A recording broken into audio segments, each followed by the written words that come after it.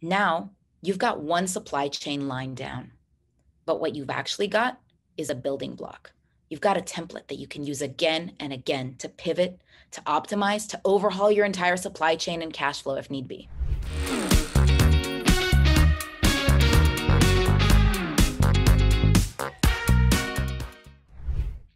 Once you're in the right mindset, it's time to put pen to paper or mouse to screen. You've got to actually create the plan. And it needs to be something that you can actually see, that bird's eye view, and something that you can easily adjust. We want all 8-figure sellers in the making, just like you, to create a free account on 8fig.co and start mapping out every anticipated expense in your supply chain, from the cost of manufacturing to the cost of freight and marketing. Start by doing this for one product, one batch, 1 month. Leave margins if you wish, although you can edit anything later. Think of this as an exercise. Now, you've got one supply chain line down, but what you've actually got is a building block. You've got a template that you can use again and again to pivot, to optimize, to overhaul your entire supply chain and cash flow if need be.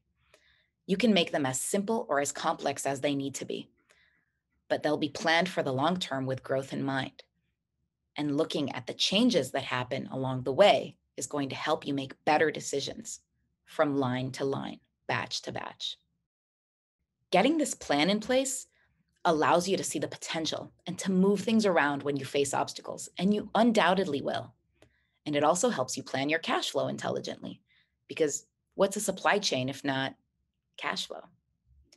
Maintaining a healthy cash flow is the next critical step in your path to growth.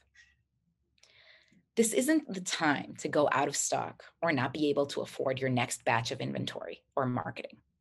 It's no secret that losing momentum at the wrong time can be a deal breaker and a devastating event for any e-com store.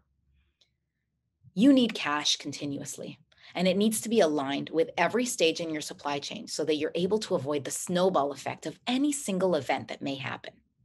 We know this can be difficult to manage, which is again why that bird's eye view, taking all factors into consideration, is so critical.